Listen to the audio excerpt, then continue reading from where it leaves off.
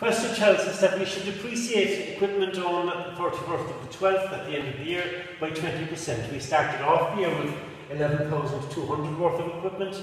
We bought a further 12,500. So we want 1/5 of 11,200 plus 12,500. So we're going to charge 4,720 into our income and expenditure account for depreciation on equipment. Similarly with our buildings, it says 2% of our clubhouse, which is 10,400, and we charge that to our income and expenditure account as well. The club runs a catering service from which it received €5,250 during the year, the costs of which were 2,480, so that means we made a surplus on catering of our 2,770. We'll credit that to our income and expenditure account as well.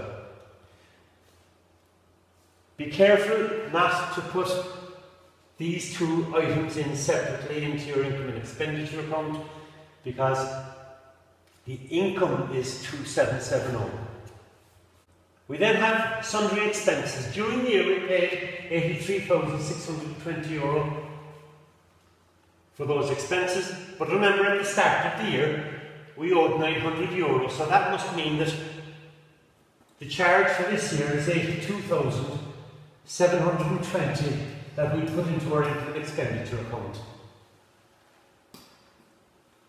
Investment income.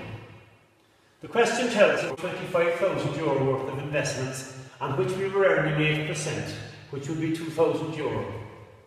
Now if you check your receipts and payments account, you'll see that we received 1,500 during the year. But we also know that at the start of the year we were owed €500.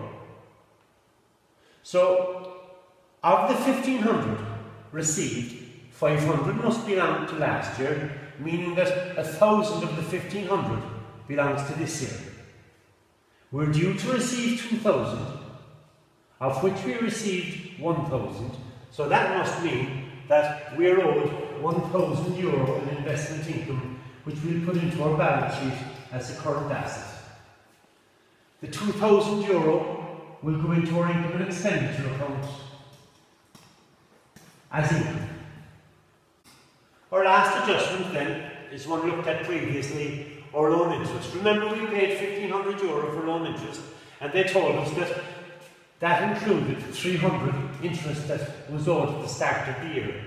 So that implies that €1,200 is the interest that we'll charge for this year's income and expenditure account.